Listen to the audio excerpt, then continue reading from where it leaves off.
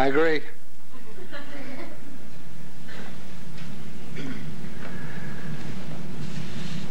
It is all very simple, though, isn't it, really? I had an Italian patient that used to come to me. She came for years. I never really did anything to her. She'd come in and say to me, Dottore, how am I feeling? I said, you're feeling fine. Thank you very much. She came for years just to for me to tell her that she was feeling fine. Now, if most people would accept that, they'd really be on their way. This wellness revolution of which Ron was speaking, it is taking place. But it isn't just in the healing arts, but there is something coming to focus in the healing arts. Because there are various ones in the healing arts who are beginning to see the way things really work. That it is a case of inside out, not outside in. And they're finding each other. Dale mentioned the recent tour I was on.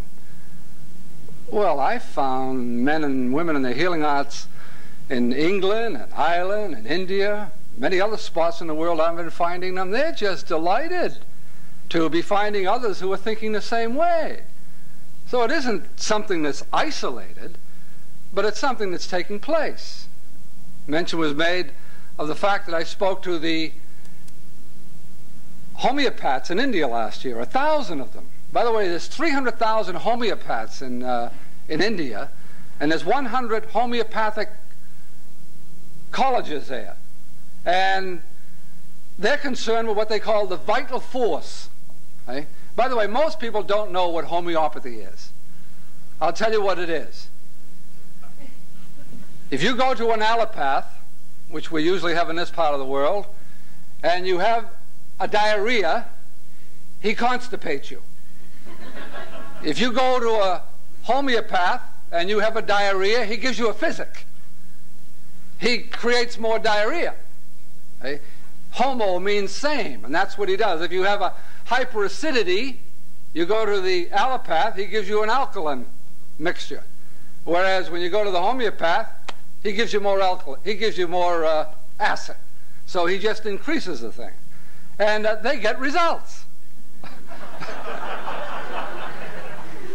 They get results. I think it's amazing the way results come. This thing that Ron talked about the doctor doing everything backwards, but he was doing something right, wasn't he? He was doing something right. Primarily, what he was doing is there was an increase of life expression in himself. He was all enthused about this technique, about these stereoscopic x-rays. And consequently, there was more life flowing through himself. And because there was more going through himself, he was able to offer a prime to those who came to him for his service. And that's what any effective doctor would do initially. He would offer the prime. He'd be a prime minister. He'd give a prime, and it is that prime that assists the person to get something flowing. But before we get into that, I'd like to mention something that is taking place. There are all kinds of factors taking place out here that's beginning to influence not just the person, but the whole body of mankind is being influenced. And one of the things in the healing arts is money. Since the Phoenicians, it's been money. Can you imagine an insurance company now, they put out films on wellness, eh? Because they're getting hit in the pocket. I just took out of the San Francisco Chronicle a little article. It came from my home area, from Boston. It said $238,000 for 37 days in a Boston hospital. Stay out of Boston. Here's what it said, Boston. Boston City Hospital officials defended a $238,000 bill sent to a cancer patient for a 37-day stay. They said yesterday their billing procedure are no different than any other hospital in Massachusetts. Hospital spokesman Paul Carey said the bill sent to Michael Saltwick, whose 55-year-old wife underwent stomach surgery this summer, reflected the cost of the service. It's a rip-off, said Saltwick, whose wife also suffered from a heart attack and pneumonia. but recovered in his back home for $238,000. They ought to build a new wing for the hospital and name it in her honor.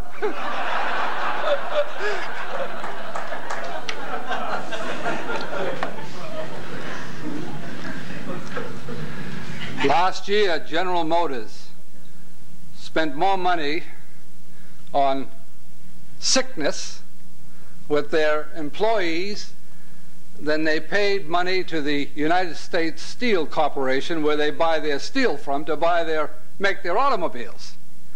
That's pressure. That's doing various things.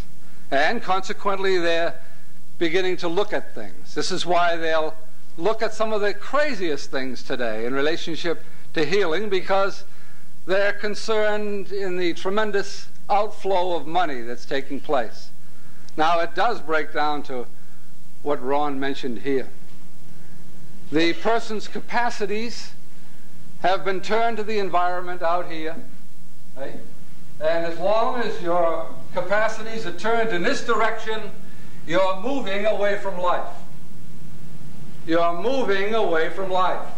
The thing is to have the person turn it around so that they begin to put their values here, and this comes primarily in their emotional and their mental realm, and they begin to have, I suppose we could call it internal values.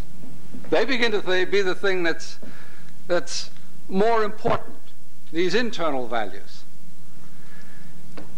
People just keep moving away from life. That's all it is. Sickness is just movement away from life. And if you keep moving away from it, well, you're going to be dead. On this tour I was on in India, I gave them the key to eternal life. The key, I gave it to them. You know what it is? Keep breathing. That's true. But it is this movement away from life. Recently in Los Angeles, just earlier this week, I was riding along the freeway there. They go bumper to bumper at 70 miles an hour down there. And I spotted this car in front of me, and I looked at it and looked again, and there was a person there with two heads. And we finally got closer, and I found out it was a fellow driving the car, and it was his girlfriend. She was sitting just about on him, his lap, and it looked like he had two heads as they went along. And it reminded me of something in relationship to this. This reality, this internal environment, life, it isn't going anywhere. It is, has been, will be. Here it is. It stays there. It's this here which moves away from it. It moves away from it. And it is rather like the gent who was driving along with his wife, and he was sitting here driving, and she was over here in the other seat. And she said, "Darling, when we used to go together, you'd sit there, and I'd sit right up close to you. And now here we've been married for 7 years, and you're here, and I'm over there." And he said, "Well, I haven't moved."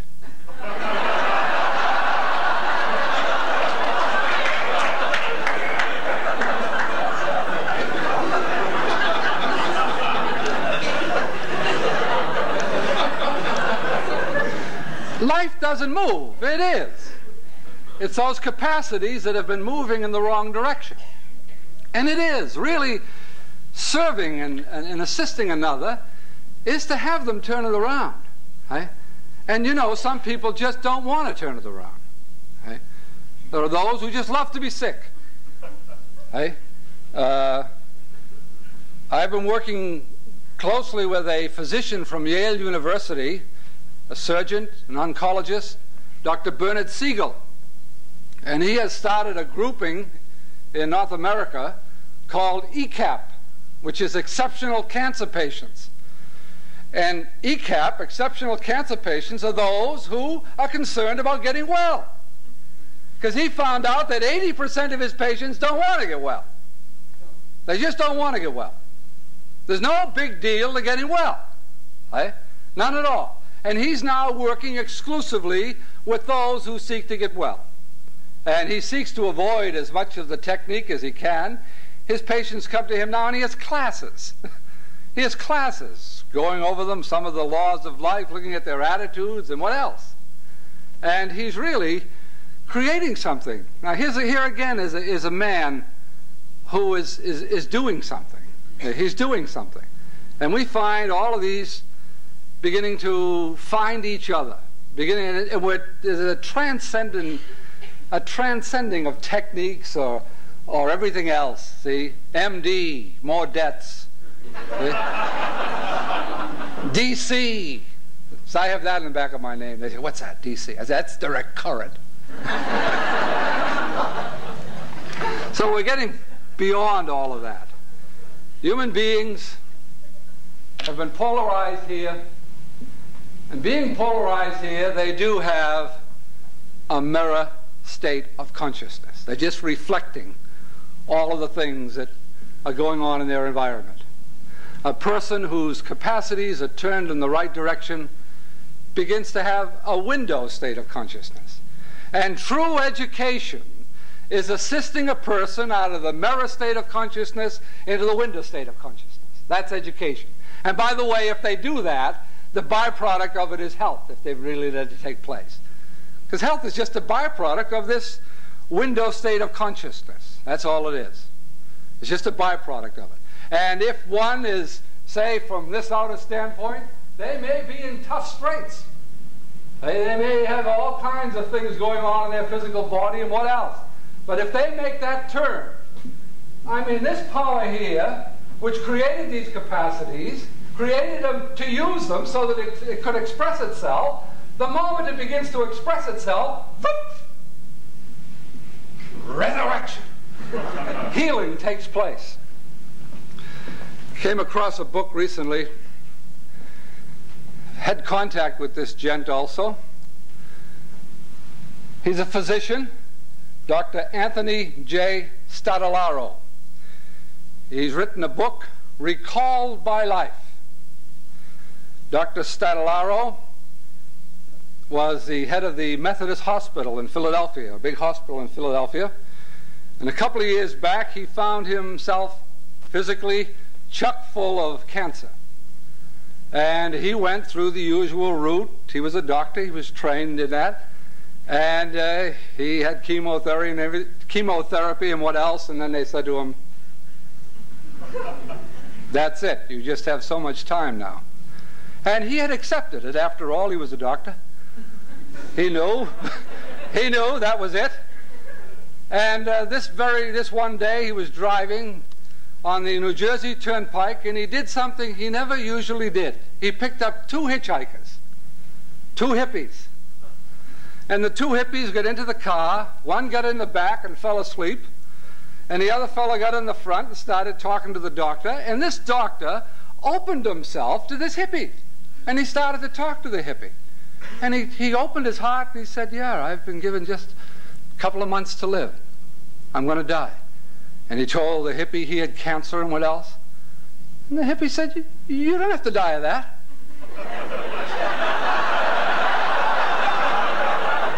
He said, I don't? No, he said, you don't have to die of that.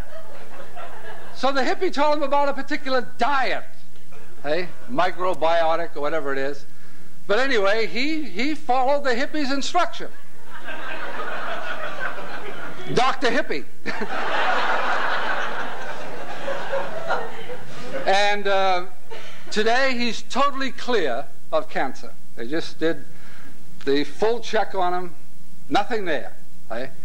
But you know, it just wasn't that miraculous diet that did it. Right? First of all, as you read the book, this doctor had a whole new change of values. Right? This condition, that was the bang to let him begin to turn around. Begin to turn around and face the direction he should have been facing anyway. Let me just read a little bit what he says at the back of the book here. Well water. I know butt sick, I can taste the medicine in it. He said this, so many months had passed since June 1978. So much had happened to me, and yet I had to wonder how much I had changed. Just an hour before, I was grabbing for my life, seeking the attention of God for more gifts. My cancer was the result of my taking and taking and taking, until I had to ask for my very life. Selfishness is its own terminal illness. Now I wanted to live, and the only way to do that was to start giving. I could give for the rest of my life and not match all that had been given to me, especially the gift of these past 2 years. That was the greatest gift of all, to be handed back my life, and to be given this knowledge after I had squandered so much of my past. This was the lesson I learned about true giving, that God bestows gifts even upon the unworthy. Such is the essence of love. He started to give. He started to get in harmony with this internal environment that's already doing that. He just started to get with it. And consequently, the power began to move through. He took the handcuffs off the expression of life, and the moment he took the handcuffs off the expression of life, presto changeo. This is why, for instance, they find that in the Cancer personality, there is a deep-seated resentment. There's a deep-seated resentment. There'd be no clearing unless there's forgiveness. Person is for something. They're forgiving. And when that is expressed, then things begin to clear. What's the big deal, as Ron said? No big deal. Right? If that internal power can take 2 germs and in 280 lunar days put a baby together, I don't think there's any great problem if we let it go to work. But we need to be concerned with that. That's where our values need to be. These capacities here, they've been blocking the flow of that. I was thinking of a word the other night, a word in which most people are familiar with, miserable. And do you know when the word miserable is miser? Miser? Usually when we think of a miser, it's someone getting worldly goods. They're the best kind of relatives to have, by the way.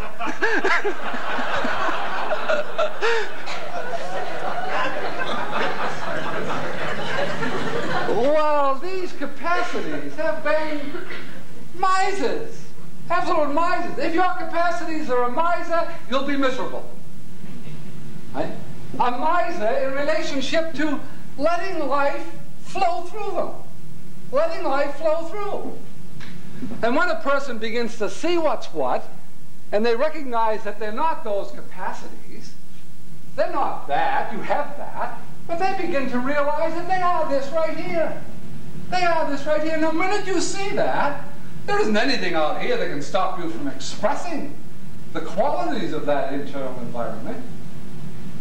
And by the way, speaking from an outer standpoint here, I like joy. Does anyone here not like it? I like peace. I like all those things that are nice. Now here's my capacities here. My capacities say, I like those. Do you? Okay, you're going to get them. And you express that through them.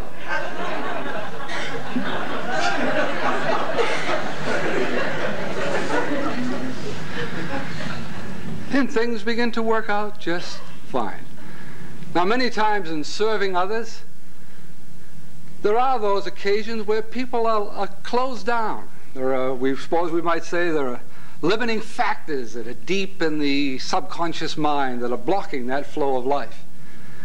And many times things need to be done. Possibly shock treatment. I'm not thinking of electric convulsive therapy. By the way, did you notice they just voted it out in California? Huh? Part of it. Hey? That's brutal. But anyway, sometimes something is needed to break that block that's there. Hey? That subconscious block to life expression. Life is seeking to move it out. This is why many times when there are blocks there, you can go to sleep, and you wake up in the morning, and after a good night's sleep, you feel fine. Because the block has been cleared and life begins to flow through. But many times in working with another, you sometimes have to get in there. And one has to do something about it.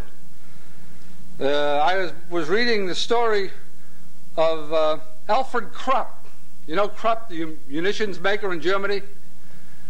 He had a habit that when things weren't going right in his external environment, he'd go to bed for a couple of months. Right? And this was at the time of Bismarck, the Iron Chancellor. And Bismarck, he had a war on his hands, and he needed this guy on a job. And here he was, in bed. So Bismarck thought he would send his doctor down to assist Mr. Krupp, who was lying in bed. So the doctor went down, and he used the treatment that he had used on Bismarck. Okay? Very effective. And this was the treatment. He went down and Krupp, I guess he was a little thin guy. He was lying in bed there with his woeful countenance, they said. And this doctor, he had a long German name. He went and he stood over Mr. Krupp. He looked at him for a while, and then he used the treatment. He said, "Get up!"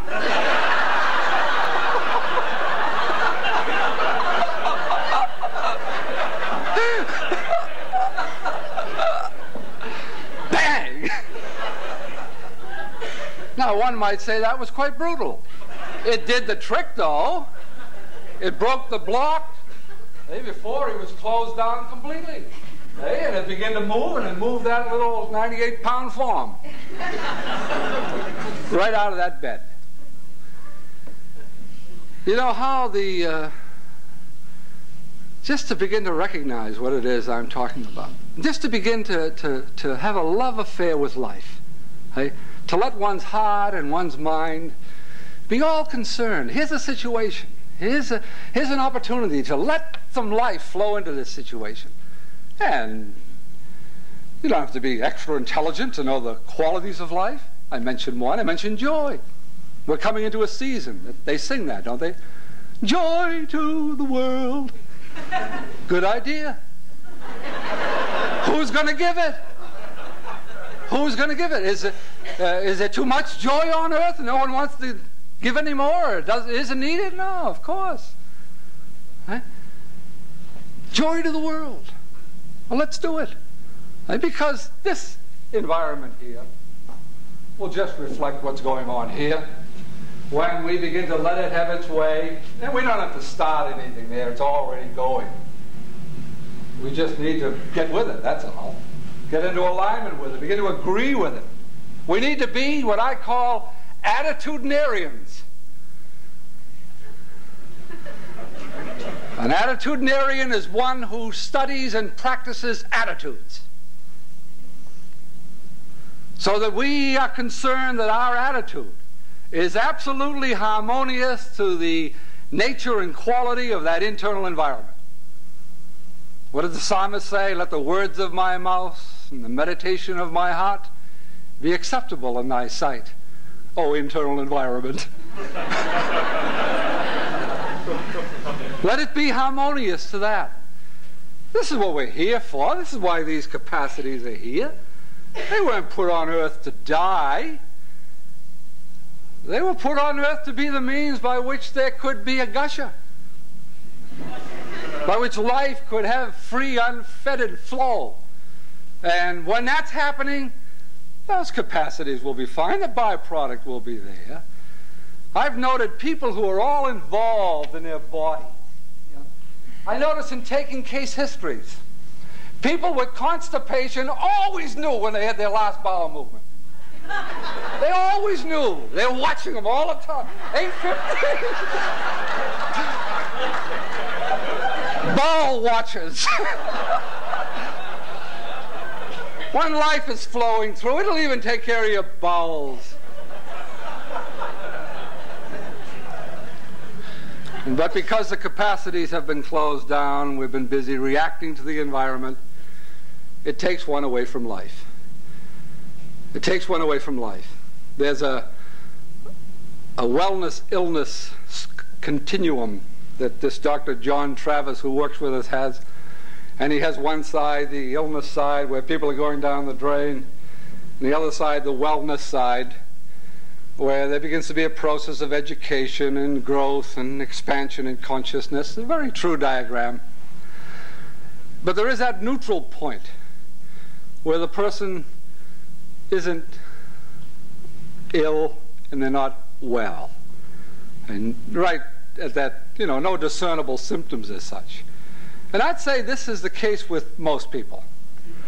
They're just kind of at that neutral point. NP, no power. Just kind of there. Up in New Hampshire, we have general stores up there. We have one in the little town I live in Epping, New Hampshire. It's called Fecto's. And these general stores have everything. We have a sign in the one in Epping that says, if we haven't got it, you don't need it.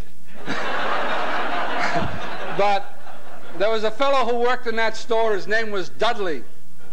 Dudley, been there for years. He was an NP, no power. Well, that's a political party up here, isn't it? But anyway, it kind of droop around.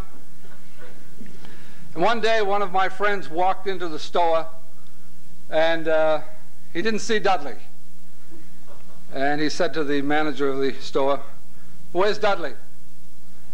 The manager said, "Well, Dudley doesn't work here anymore." "Oh," he said. "Oh." He said, "Who's going to fill his vacancy?" He said, "Dudley didn't leave any vacancy." Isn't that the way with most human beings? Here they are on Earth. They got those capacities closed down, little light squeezing through every now and then. And they have a consciousness, well, the big show is on the other side, and I'm just working my way through. When I die, they'll jerk me to heaven, and I'll be fine. No vacancy. Well, we were created, these capacities, they were created not to fall apart on Earth, not to get back into the dust again either, but they were created to be the means by which life, by which God might act on Earth. This is our reason for being here. You might say a sick person gives evidence of the fact that God isn't acting through them. When we begin to see what's what, begin to let those capacities open up in the right direction rather than in X-polarity, but begin to be in polarity. Begin to let life have its way, because the conscious mind, which, as Ron emphasized, has the right to choose, it chooses, deliberately chooses, to be identified with life and its qualities. And as life and its qualities are finding expression through these capacities continuously, and these capacities begin to even know you. They begin to know the truth. They begin to know the glory of living right here on Earth. Now, in order for this to be something that moves with many, there have to be those on Earth who come out of solitary confinement. Life has been confined by those capacities. Those capacities have acted as a jailer to stop life from finding expression. And it can stop life from finding expression for just a while. And then pretty soon the jailer is eliminated. Because life will have its way. And when we begin to harmonize with life, because we love, people say, "I love to live." Well, if you love to live, express the qualities of life. Let us live. And if we're really doing it, then our living will begin to be an inspiration for others, so that they too can begin to live. We were created on Earth to live. And in order to live, there must be life. And if there is to be life on Earth, you and I must express it. So the wellness revolution. The wellness revolution. Did you ever hear of anyone seriously well?